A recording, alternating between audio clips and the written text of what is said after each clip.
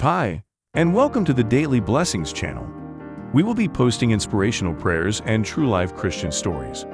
Bible verses will be read from the King James Version of the Bible and/or the NIV Bible.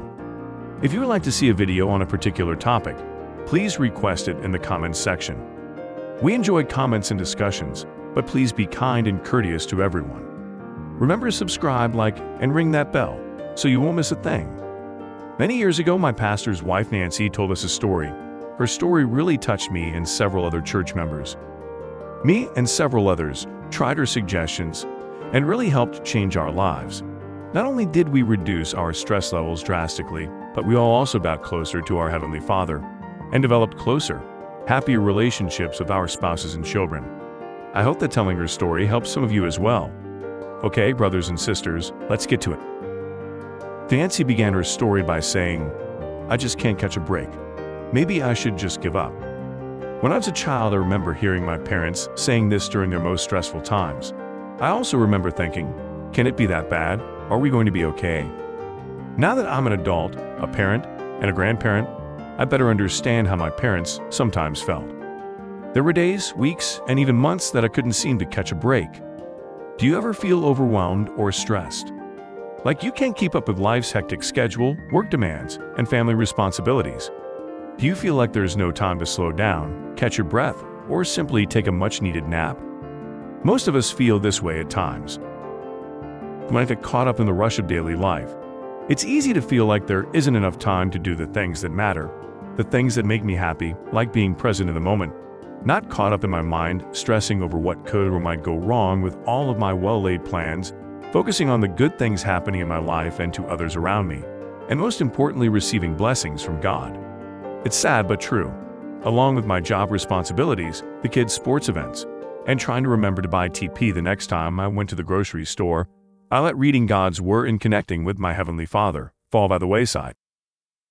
One day, I had a light bulb moment. I realized that reading God's Word and praying are the two most important things I can do to help me not only during stressful times but in all aspects of my life. From that day forward, once a day, I prayed and set aside at least 5 minutes to surround myself with God's Word. I realized that my job, household chores, and social events didn't matter if I was doing it all with a heart that wasn't focused on God. How could I be focused on God if I was ignoring Him? I admit it wasn't easy that first week to carve out 5 minutes here and 10 minutes there. But I was determined to get back to where I needed to be with God. Each day it became easier to find just a little more time to read and pray. Within 2 weeks, I realized I was becoming less stressed, relaxed, and focused on what mattered most in my life. Do you need to take time to refocus on our Heavenly Father's Word? If so, grab a cup of coffee or a tall glass of iced tea and take just a few minutes right now to pray and ask God for His blessing and peace. Get back in the habit of taking all your burdens and stress and laying them at the Father's feet.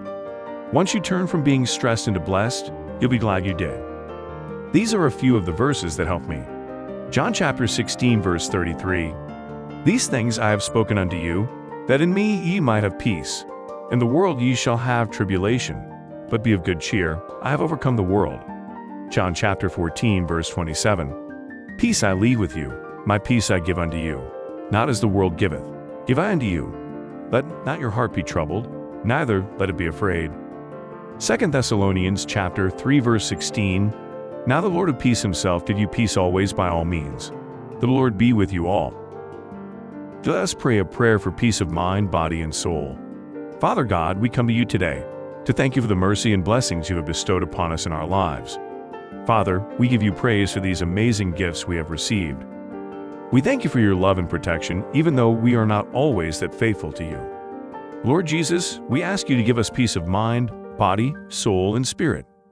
We ask that, if it is your will, that you heal and remove everything that is causing stress, grief, and sorrow in our lives. Lord, if it is not your will, please give us the patience to wait until you reveal the plan you have for us. Because we know, Lord, that you love us and only have our best interest at heart. Help us, Lord, to understand your ways are not always our way.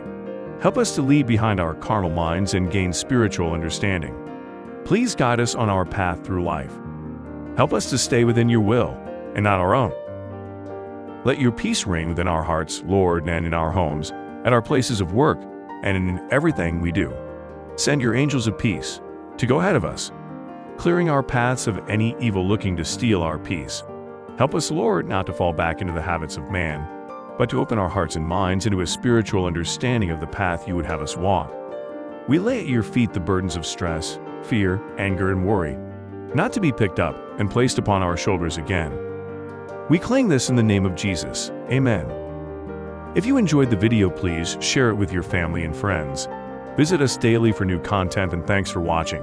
Have a blessed day.